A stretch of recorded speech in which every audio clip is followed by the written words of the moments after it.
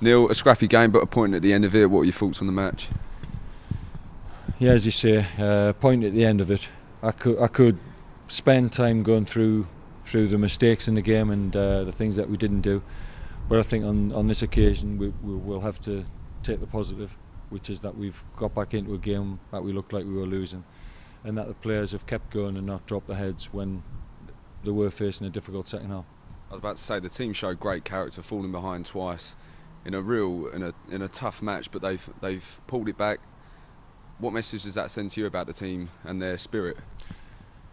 Well, I think if you're in a fight at the wrong end of the table, you've got to show some fight, and you've got to have the players have got to be prepared to fight, because things are not going to flow smoothly, and every game is going to be a battle from now to the end of the season. So they've shown that they will keep battling, but we can't concede the title goals we conceded today and expect to win games, because certainly the second goal, if you pick through all the faults in that one goal, there's about six mistakes and 6 people you could point the finger to before it's ended up in the net. So we've got to defend better to give ourselves a platform to try and win the game.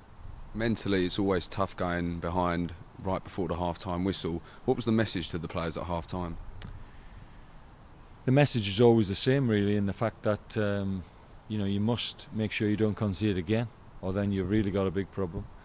And you hope that if they keep playing that they will get a break in front of goal. But I think I had to make a couple of changes to try and freshen things up. And sometimes they work, sometimes they don't. But we had to try and do something different in the second half. And like I said, it justifies it when you get a result. But obviously we know we need to start winning games.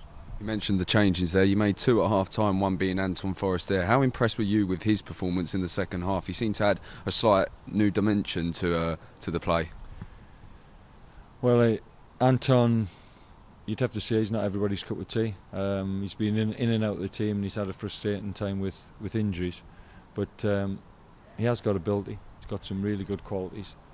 We're desperate for him to do well and show those qualities.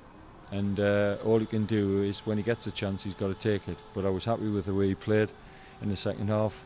He held the ball up, which is something we weren't doing in the first half.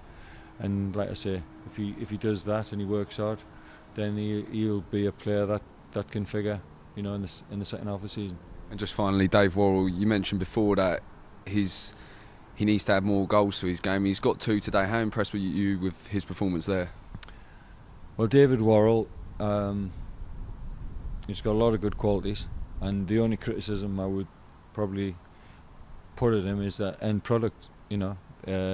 Gets into some good positions but needs to score more goals, and today he's obviously come up with 2 goals, which has been invaluable.